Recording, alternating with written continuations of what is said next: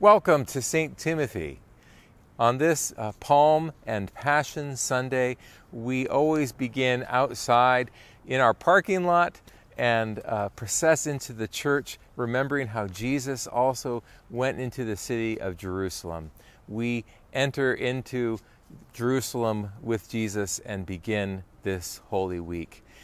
I have with me here just a little cutting of a calla lily, and if you have some greenery with you, you can also bring that out at this time as your way of remembering how the people cut down branches and put them before Jesus to give praise to Him. Let us begin. Blessed is the one who comes in the name of the Lord. Hosanna in the highest, Hosanna in the highest heaven. The Holy Gospel according to Matthew. Glory to you, O Lord. When they had come near Jerusalem and had reached Bethphage at the Mount of Olives, Jesus sent 2 disciples, saying to them, "Go into the village ahead of you, and immediately you will find a donkey tied and a colt with her. Untie them and bring them to me. If anyone says anything to you, just say this, 'The Lord needs them,' and He will send them immediately." This took place to fulfill what had been spoken through the prophet, saying, "Tell the daughter of Zion, look, your king is coming to you, humble and mounted on a donkey, and on a colt, the foal of a donkey." The disciples went and did as Jesus had directed them. They brought the donkey and the colt and put their cloaks on them, and He sat on them. A very large crowd spread their cloaks on the road, and others cut branches from the trees and spread them on the road. The crowds that went ahead of Him and that followed were shouting, "Hosanna to the Son of David! Blessed is the one who comes in the name of the Lord! Hosanna in the highest heaven!" When He had entered Jerusalem, the whole city was in turmoil, asking, "Who is this?" The crowds were saying, "This is the prophet Jesus from Nazareth in Galilee." The Gospel of the Lord. Praise to you, O Christ.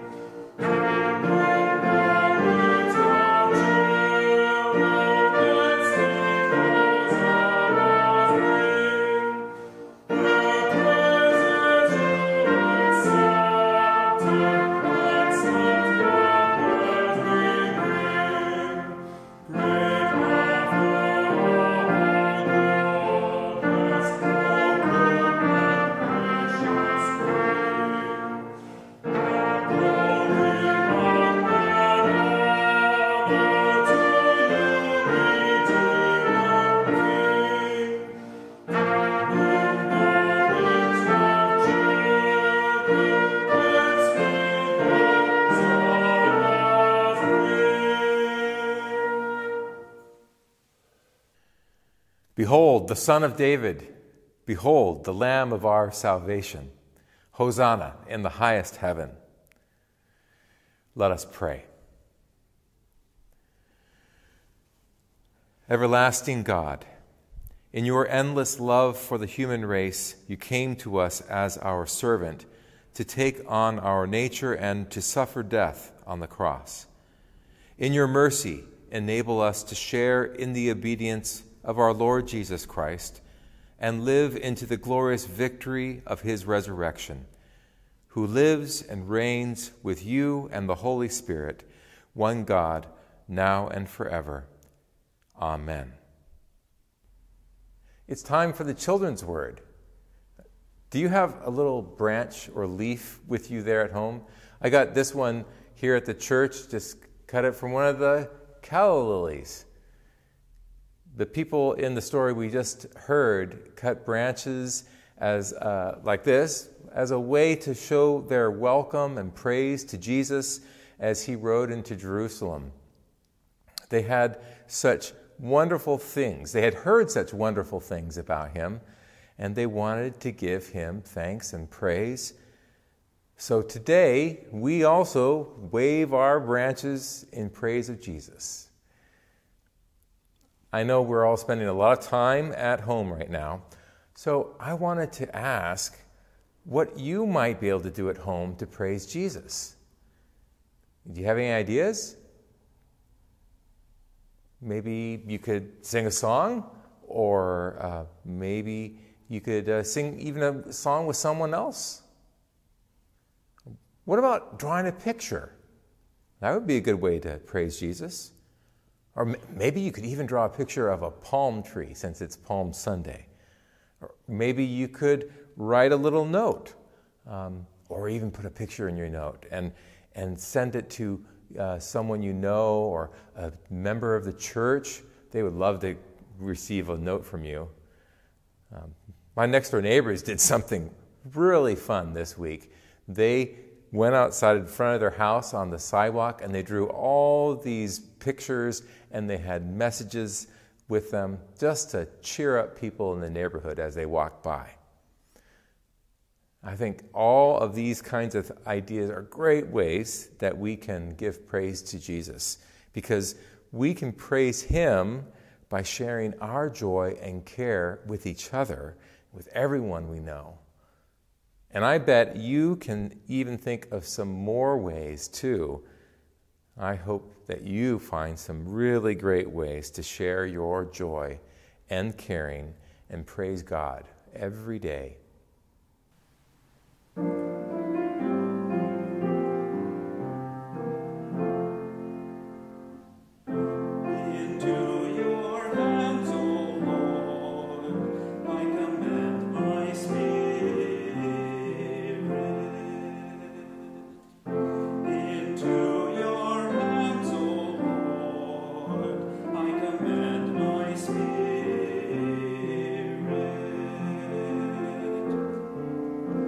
Have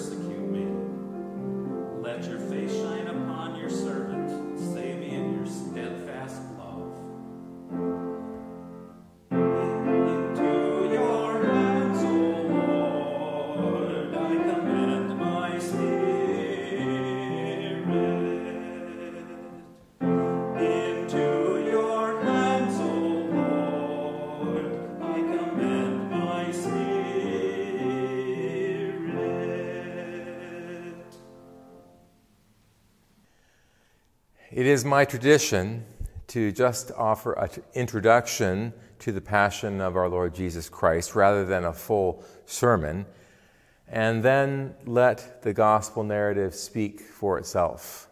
I think the Passion actually has quite a bit to say to us this year. One of the 12, who was called Judas Iscariot, went to the chief priests and said, "What will you give me if I betray him to you?" They paid him 30 pieces of silver, and from that moment he began to look for an opportunity to betray him. This is how Matthew begins the Passion narrative. I hear these words, and all I can think is, how did it come to this? How did Judas, who followed Jesus for years, come to believe that he should betray Jesus? After all that Jesus had done in his presence and taught him, how did he get there? And by the end of the story, when the women saw Joseph of Arimathea put Jesus' body in the tomb, all we can do is stand there with him, with them, and wonder, how did we get here? I've been asking that question of myself a lot lately, and I've come to understand that it's an expression of grief. As we face our own global tragedy, I hear the sorrow of the Passion so clearly this year. There is such a deep feeling of loss, a loss that we all know in our lives in this moment and in so many other losses. How did we get here? How did we get here? We bear this sorrow as we hear the Passion, and maybe we can feel more deeply how Jesus suffered and how God truly grieves with us. One last thing to keep in mind: Jesus' terrible death was no natural disaster, but the result of human hatred and fear. We can hear that vitriol when the crowd yells, "His blood be on us and on our children." This line was used by Christians to justify the persecution and killing of Jews. How they completely missed the point. Indeed, Matthew puts us in the crowd. We are all capable and guilty of acting out of fear, prejudice, and hatred in one way or another. But we miss the point in another way, in the irony of what Matthew records. In biblical language, blood is a sign of life, and it is sacred. The ironic shout of the crowd is, in fact, what God gives us through Christ crucified. Life. Christ gives us life now and always, even, or maybe especially, in our present time of sorrow and suffering. So now, let us hear. The Passion of our Lord Jesus Christ according to Matthew. On the first day of unleavened bread, the disciples came to Jesus saying, "Where do you want us to make the preparations for you to eat the Passover?" He said, "Go into the city to a certain man and say to him, 'The teacher says, my time is near. I will keep the Passover at your house with my disciples.'" So the disciples did as Jesus had directed them, and they prepared the Passover meal. When it was evening, he took his place with the 12, and while they were eating, he said, Truly, I tell you, one of you will betray me." And they became greatly distressed and began to say to him one after another, "Surely not I, Lord." He answered, "The one who has dipped his hand into the bowl with me will betray me. The Son of Man goes as it is written of him, but woe to that one by whom the Son of Man is betrayed. It would have been better for that one not to have been born." Judas, who betrayed him, said, "Surely not I, Rabbi." He replied, "You have said so." While they were eating, Jesus took a loaf of bread, and after blessing it, he broke it, gave it to the disciples, and said, "Take and eat, this is my body." Then he took a cup, and after giving thanks, he gave it to them, saying, "Drink from it, all of you, for this is my blood of the covenant, which is poured out for many for the forgiveness of sins. I tell you, I will never again drink of this fruit of the vine until that day when I drink it new with you in my Father's kingdom." When they had sung the hymn, they went out to the Mount of Olives. Then Jesus said to them, "You will all become deserters because of me this night, for it is written, 'I will strike the shepherd, and the sheep of the flock will be scattered.' But after I am raised up, I will go ahead of you to Galilee." Peter said to him, "Though all become deserters because of you, I will never desert you." Jesus said to him, "Truly, I tell you, this very night, before the cock crows, you will deny me 3 times. Peter said to him, "Even though I must die with you, I will not deny you." And so said all the disciples.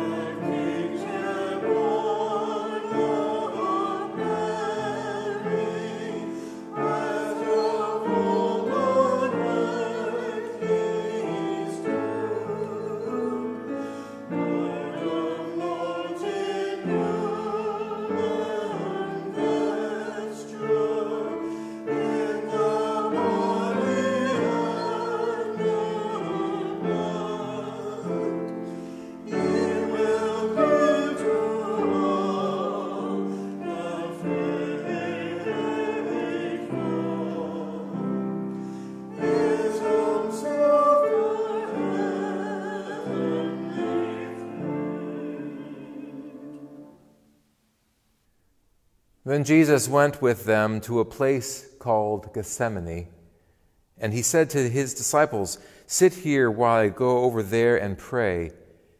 He took with him Peter and the 2 sons of Zebedee, and began to be grieved and agitated.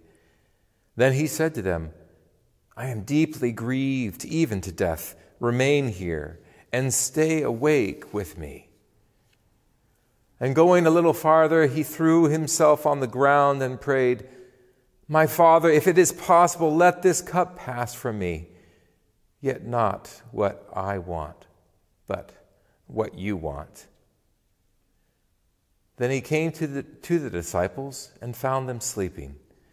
And he said to Peter, "So could you not stay awake with me 1 hour?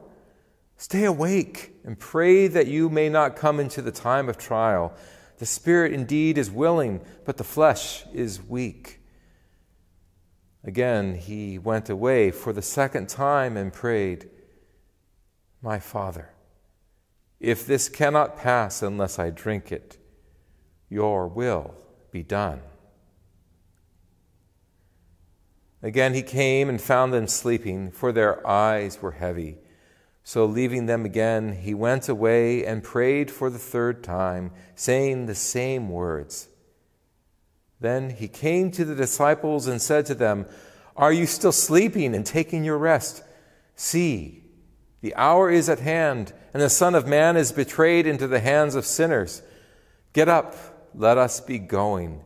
See, my betrayer is at hand." While he was still speaking, Judas, one of the 12, arrived. With him was a large crowd with swords and clubs from the chief priests and the elders of the people. Now the betrayer had given them a sign, saying, "The one I will kiss is the man. Arrest him." At once he came up to Jesus and said, "Greetings, Rabbi," and kissed him. Jesus said to him, "Friend, do what you are here to do." Then they came and laid hands on Jesus and arrested him. Suddenly one of those with Jesus put his hand on his sword, drew it, and struck the slave of the high priest, cutting off his ear. Then Jesus said to him, "Put your sword back into its place, for all who take the sword will perish by the sword. Do you think that I cannot appeal to my Father, and he will at once send me more than 12 legions of angels? But how then would the scriptures be fulfilled, which say it must happen in this way?" At that hour, Jesus said to the crowds, "Have you come out with swords and clubs to arrest me as though I were a bandit? Day after day I sat in the temple teaching, and you did not arrest me. But all this has taken place so that the scriptures of the prophets may be fulfilled."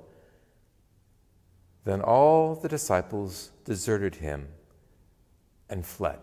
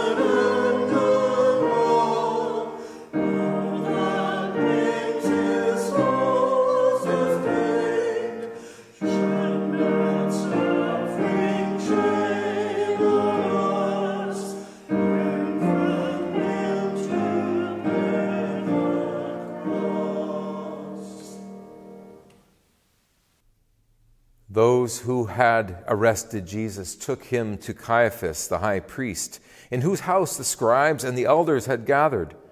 But Peter was following him at a distance, as far as the courtyard of the high priest. And going inside, he sat with the guards in order to see how this would end. Now, the chief priests and the whole council were looking for false testimony against Jesus, so that they might put him to death. But they found none, though many witnesses came forward. At last 2 came forward and said, "This fellow said, 'I am able to destroy the temple of God and to build it in 3 days.'" The high priest stood up and said, "Have you no answer? What is it that they testify against you?" But Jesus was silent. Then the high priest said to him, "I put you under oath before the living God. Tell us if you are the Messiah, the Son of God." Jesus said to him, "You have said so. But I tell you, From now on you will see the Son of Man seated at the right hand of power and coming on the clouds of heaven."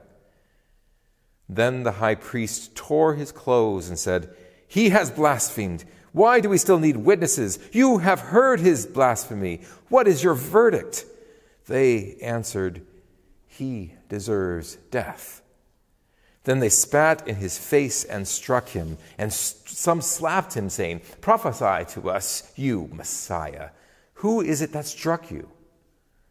Now, Peter was sitting outside in the courtyard. A servant girl came to him and said, "You also were with Jesus the Galilean." But he denied it before all of them, saying, "I do not know what you are talking about."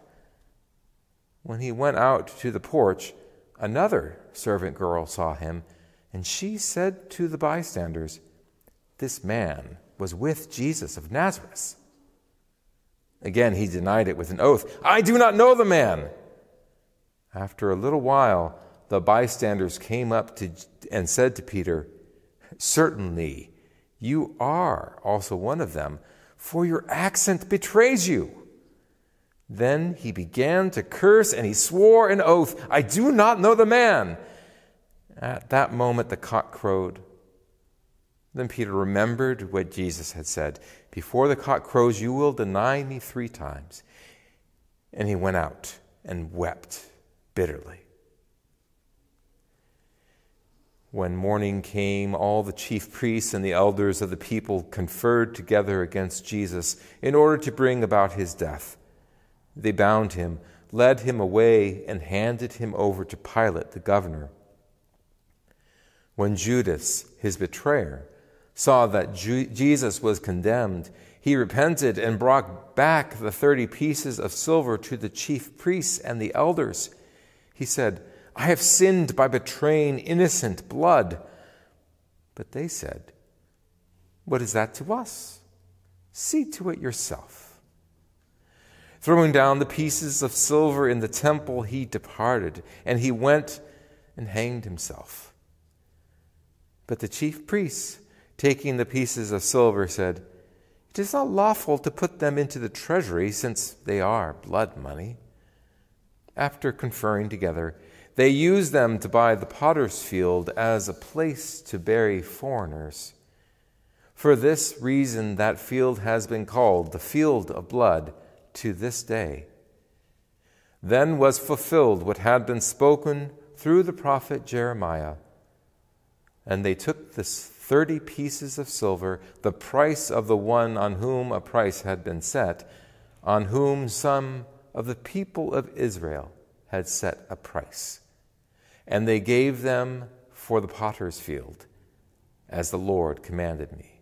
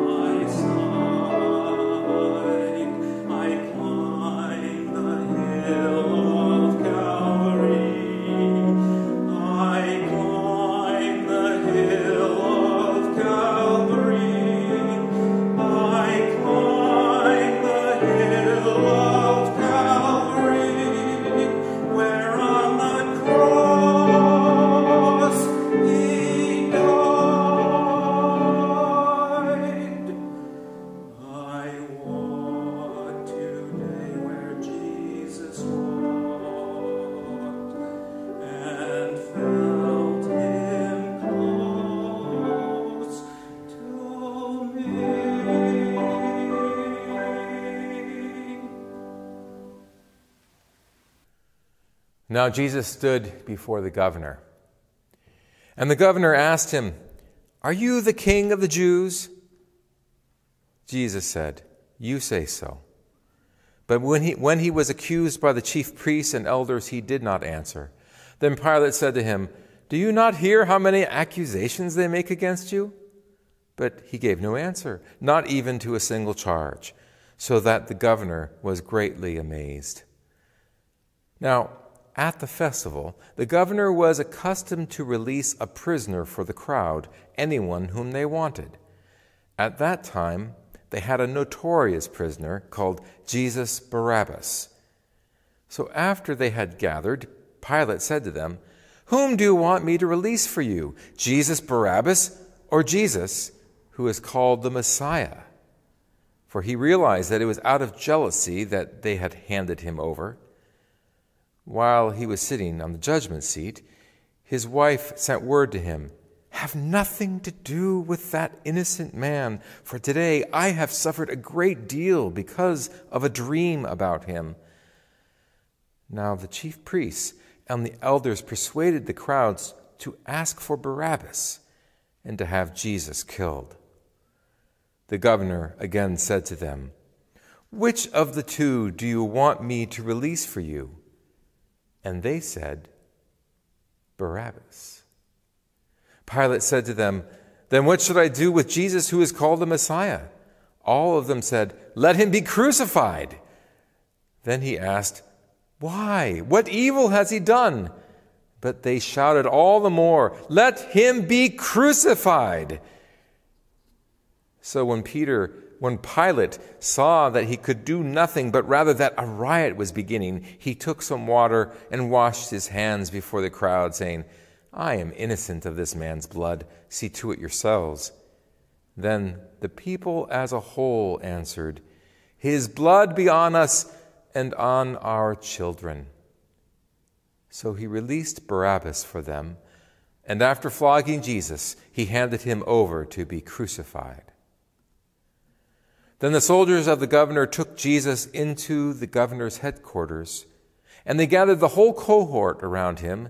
They stripped him and put a scarlet robe on him, and after twisting some thorns into a crown, they put it on his head. They put a reed in his right hand and knelt before him and mocked him, saying, "Hail, King of the Jews!" They spat on him and took the reed and struck him on the head. After mocking him, they stripped him of the robe and put his own clothes on him. Then they led him away to crucify him.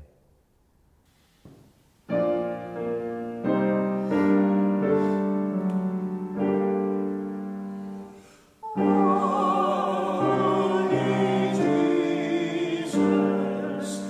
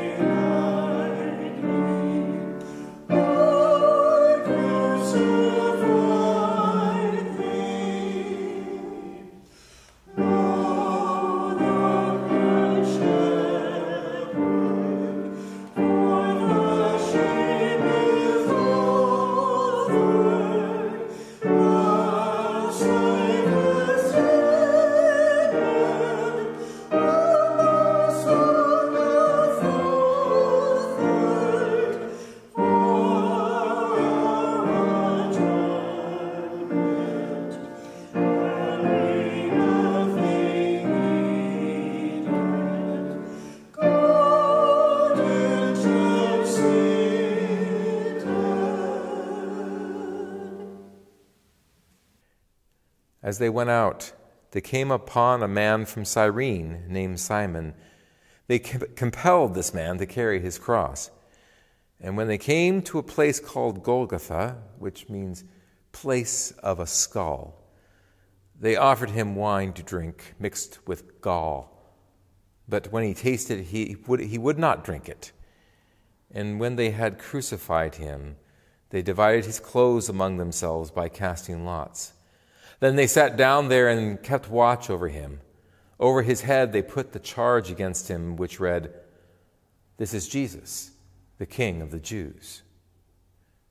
Then 2 bandits were crucified with him, one on his right and one on his left. Those who passed by derided him, shaking their heads, and saying, "You who would destroy the temple and build it in 3 days, save yourself. If you are the Son of God, come down from the cross."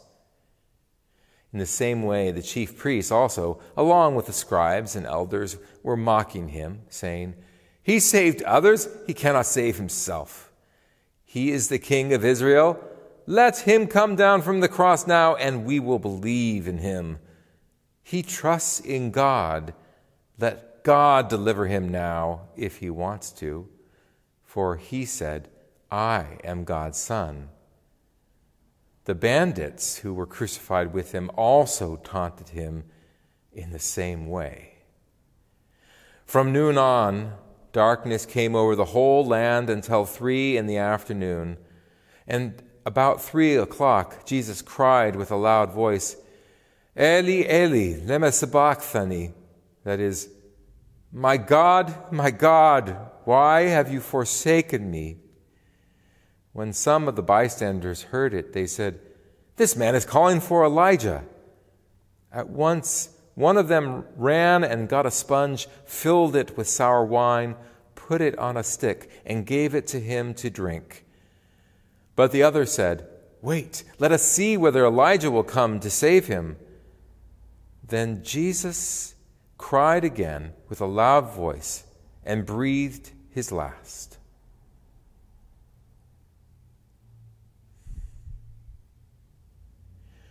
At that moment, the curtain of the temple was torn in two from top to bottom.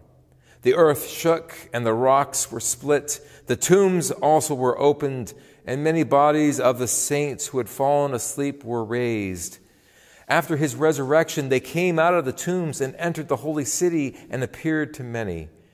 Now, when the centurion and those with him who were keeping watch over Jesus saw the earthquake and what took place, they were terrified and said, "Truly, this man was God's son."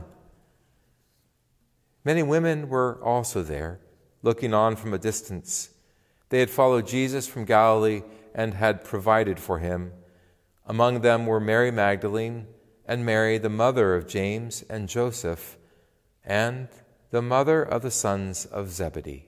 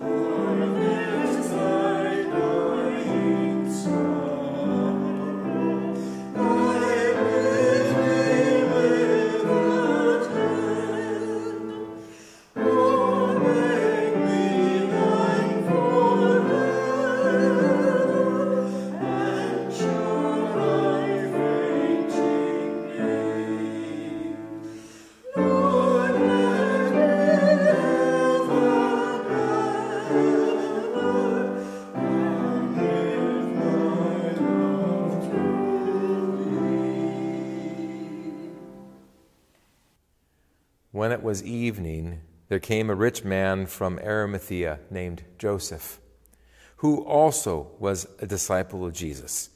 He went to Pilate and asked for the body of Jesus. Then Pilate ordered it to be given to him.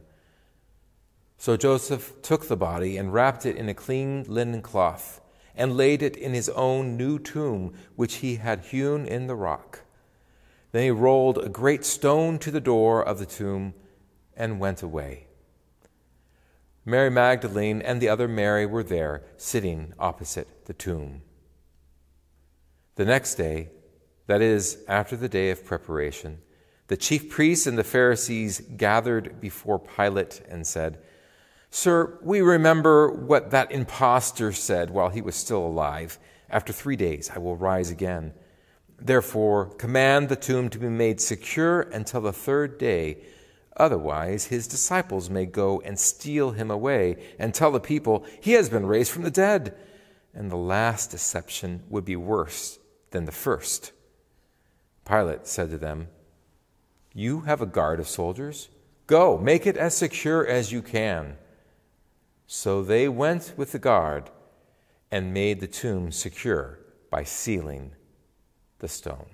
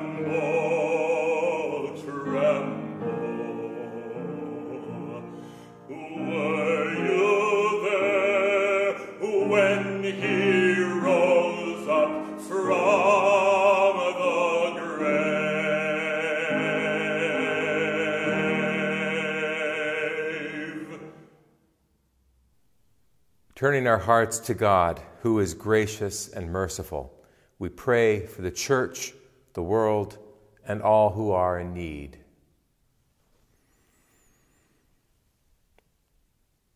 God of mercy, awaken your church to new proclamations of your faithfulness in our time.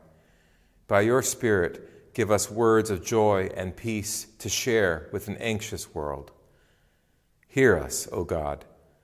Your mercy is great. God of mercy, in the beauty of this spring, may we see you in all this world we are part of. Inspire us to protect vulnerable ecosystems, threatened habitats, and endangered species. Prosper the work of those who find ways to restore creation to health and wholeness. Hear us, O God. Your mercy is great. God of mercy, drive away fear and anxiety that cause strife between nations, and grant wisdom to leaders who guide us through this time of pandemic.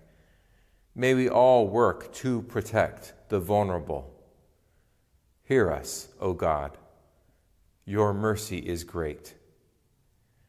God of mercy, send your saving help to all who suffer abuse, insult, discrimination, or contempt.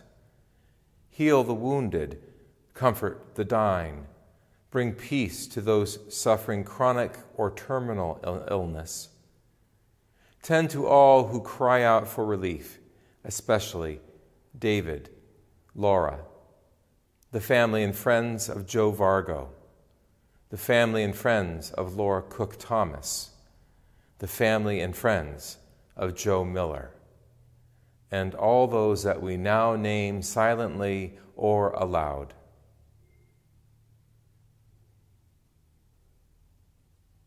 Hear us, O God.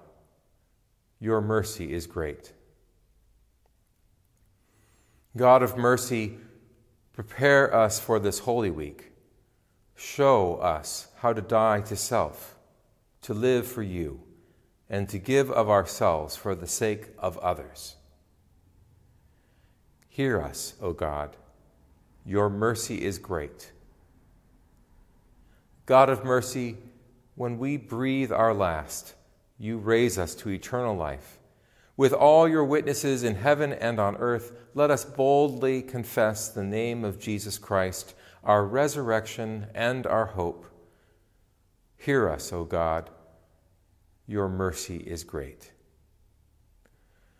According to your steadfast love, O God, hear these and all our prayers as we commend them to you through Jesus Christ, our Lord.